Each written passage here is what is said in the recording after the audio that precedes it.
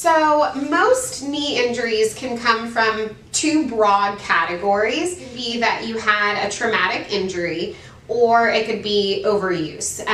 There are in-betweens, but those are the two broad determinants, right? So trauma, you are playing in a basketball game, you go and you jump, you land, your knee buckles in, and now you're on the court like, ah, my knee.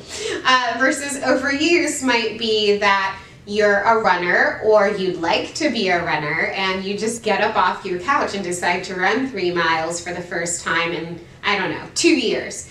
That could consider itself as an overuse injury.